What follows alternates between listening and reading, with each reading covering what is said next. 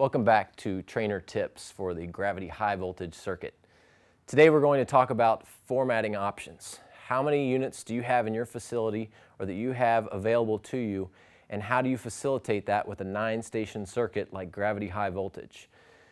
As you know, within the circuit we have 9 stations. And why 9? Because we cover sagittal, frontal, transverse, and we go through legs, trunk, and shoulders.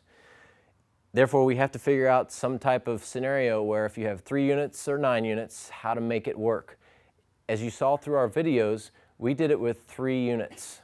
Perhaps it was 3 GTS units or 2 GTS units and a plyo rebounder. With a 3-unit option, you can do it as we did, or we kind of ran through it as an entire circuit. Another option you have is to do all the sagittal plane exercises. For example, you do sagittal plane legs, sagittal plane trunk, sagittal plane shoulders.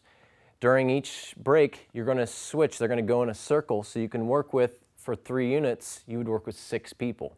So you take those 6 people through the sagittal plane series, at which time you would have to transition the equipment for frontal plane legs, frontal plane trunk, frontal plane shoulders.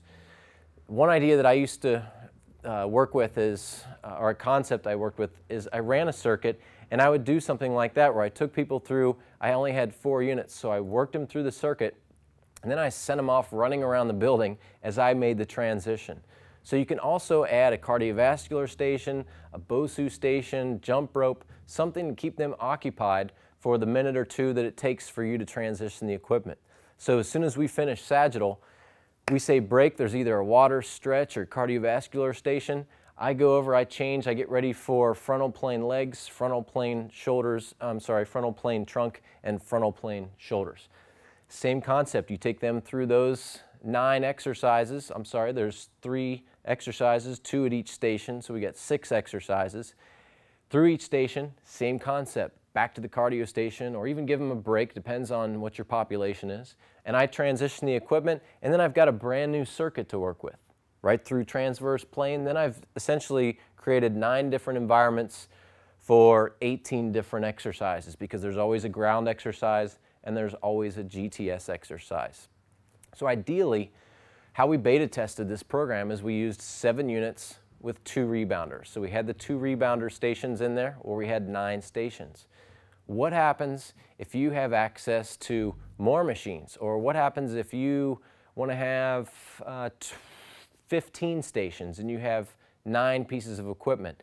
Simple. It's all you have to do is you've got some of the variables, or the what I call the buffers in the program. If I have more people show up than I was ready for, I still have to facilitate a great circuit. So what I can do is add like a water station. You can add any of those cardio stations, but try to add them after you go through the 3 planes of motion. So you go through sagittal, frontal, transverse. Because remember, the message is we're trying to teach them how the body functions in a gravity-induced environment. So you've got sagittal, sagittal, sagittal, sagittal, and then perhaps a drink station. Or one thing that I've seen at the Gray Institute is they always have 2 people that are the group encouragers. So they just do stuff that's goofy. They're running around. You can tie the TheraBands around the ankles and have them move in a specific plane, like a frontal plane shuffle, as they go around the room encouraging the other people in the class. So those are a couple options, different ways to format this. Like I said, we had 7 units and 2 rebounders in our beta test. We wanted this to work if you had fewer units, if you have a small studio or you've got a couple GTSs in your garage. Hopefully this will enhance your ability to bring more people in and increase your earnings per hour. So we'll see you next time on Trainer Tips.